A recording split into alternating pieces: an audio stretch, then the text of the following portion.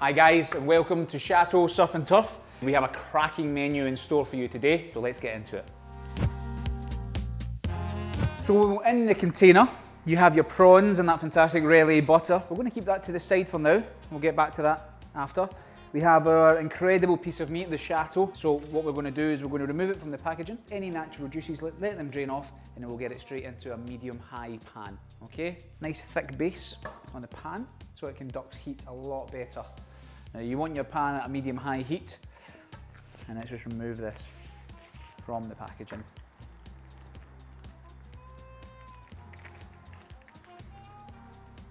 What we're going to do is we're going to put a tiny bit of oil into the pan.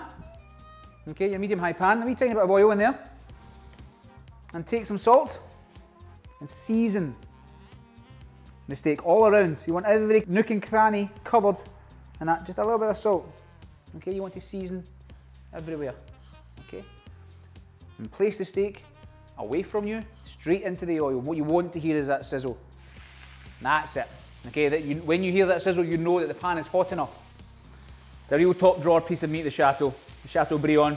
Normally in steak restaurants it's served for 2 people to share. It is a lot of meat, but this is a real celebration box, isn't it? You've got fantastic prawns, you've got an incredible couple of side dishes that you'll see in a second. Don't be scared of the pan. I understand that heat and the natural reaction is to be scared of the pan. However, the steak's not hot, okay? We want to treat it with the utmost respect, gentle hands. We're not throwing it around. Some people do use tongs, and I do use tongs as well sometimes. However, it's a beautiful piece of meat. We're just going to calm down, okay? As you can see there, look at the caramelization. That's what you're after, okay? That's exactly what you're looking for on all sides. And if you find it's getting a bit smoky, then open the window, open the door, do what you have to do. You'll find that not every piece of meat is exactly the same, just like every person and every cattle isn't exactly the same.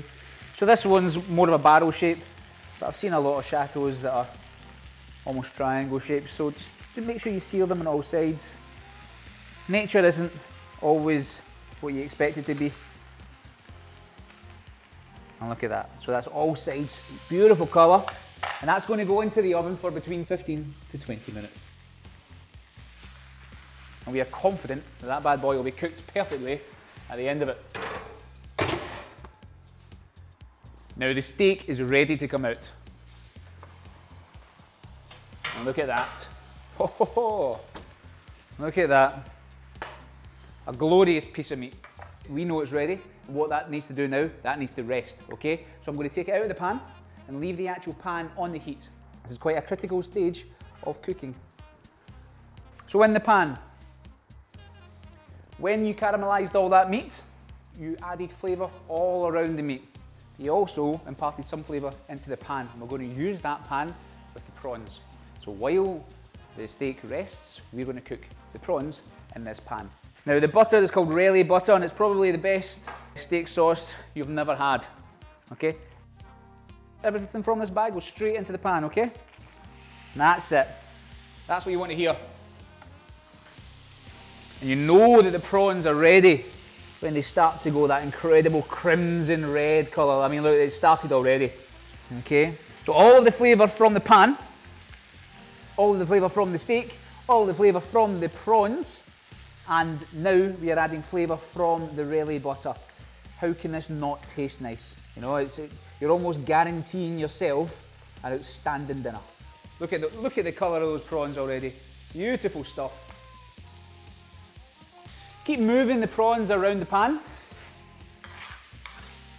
You want probably a medium heat, not too high. Treat with respect, nice and gentle. Okay, with beef you can sear it, you can caramelise it. With prawns, let's just take our time. Let all of the ingredients merge. Within the Rayleigh butter, there's garlic, there's tarragon, there's parsley, some anchovies in there. It really is a brilliant sauce to go with prawns and to go with the beef. Now, I mean, look at the colour of those prawns. Brilliant. Okay? Keep that to the side. And that is what's going on top of our steak. Now, for the carving of the steak, we have really taken care of this piece of meat. We've caramelised it around the outside, we've seasoned it, we've let it rest, we've cooked it. Now we have, to the sides, are incredible prawns. I mean, look at them. They're vibrant, they're pungent, they smell fantastic, and that sauce as well, okay? So we're going to carve this piece of meat. What we're going to do, what we're aiming for, is 6 or 7 slices all the way, okay? 3 each, 1 for the chef, as always. So with a sharp knife, you want to carve lengthways through the meat, and that's what you're looking for. That there, ruby pink colour. Lovely stuff. Look at it. Beautiful piece of meat from a beautiful animal, ready for dinner. Now, lay the steak onto your plate, your serving plate. Incredible. I'm almost jealous. Season it with some of the salt blend. And then, finally, what you want to do is you want to put this, look at the cut, look at these prawns. You want to put them over and around. And oh, that incredible sauce. Really, butter is something that's gone out of fashion in the past couple of years, and I think it's got to come back. We can't always have the same 3 sauces with steak. This is outstanding. I mean, look at that. That is beautiful. Beautiful steak, beautiful prawns. Now, this sauce really takes it to the next level. Dynamite. Absolutely dynamite. Okay guys, there is your incredible Chateaubriand topped with those prawns and that amazing Raleigh butter. Enjoy.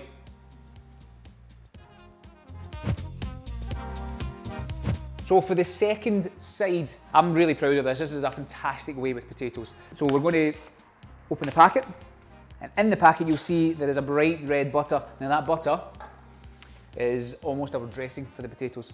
So we're going to heat the potatoes up with just a wee touch of water, let them steam, and then we're going to add in that butter, and that butter is going to coat them. So medium-sized pan goes on. I've got a tight fitting lid just to ensure that the potatoes steam well. I'm going to just add a little touch of water to get them started. That's all we really need. We don't need crazy amounts, okay?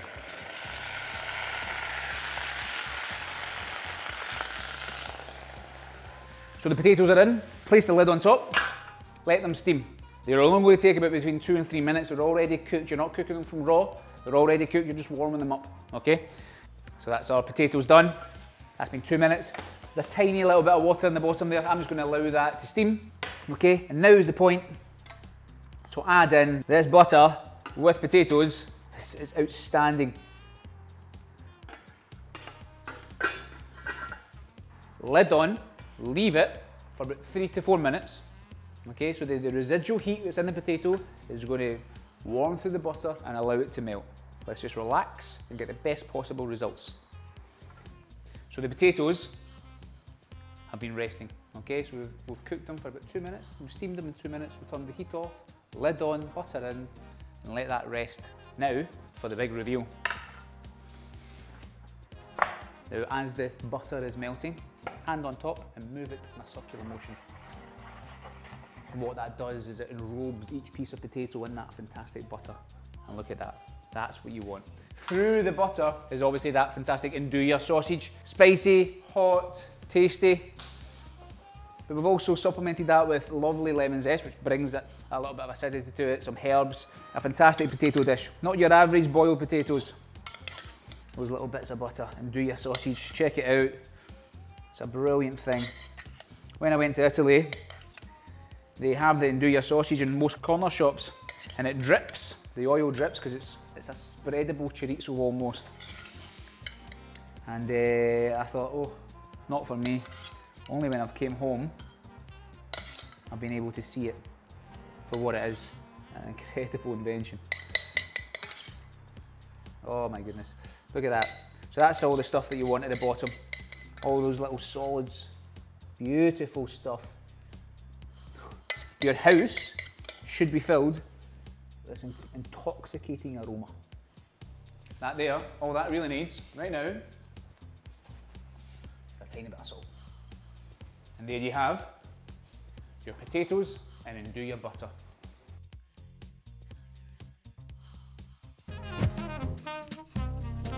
So another signature of the Chateau-X is how we treat our vegetables and how we elevate them to a real high standard, 10 out of 10. We treat our vegetables in the exact same manner as we treat our piece of meat. With this, these carrots are whole. They're sand carrots, grown in sand, so they have a superior flavour. They struggle to grow, so they have a superior flavour.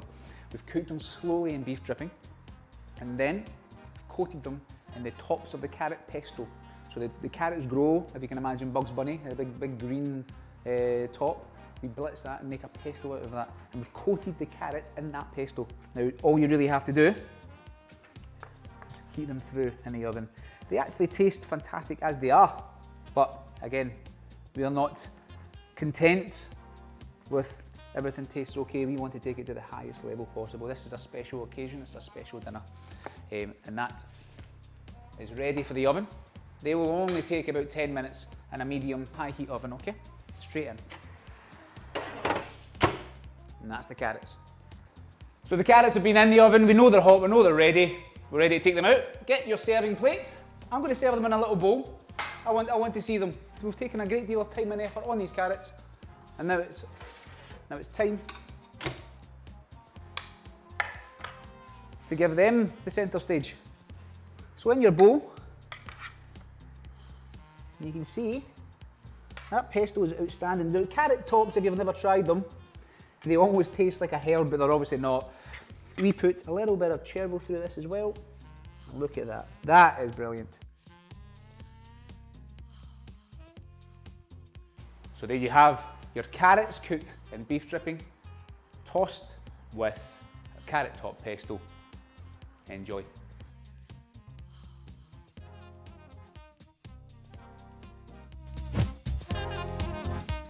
So we've been in for a real treat. Everybody loves a chocolate fondant, and we have a chocolate orange fondant. Now there's nothing to be scared of here.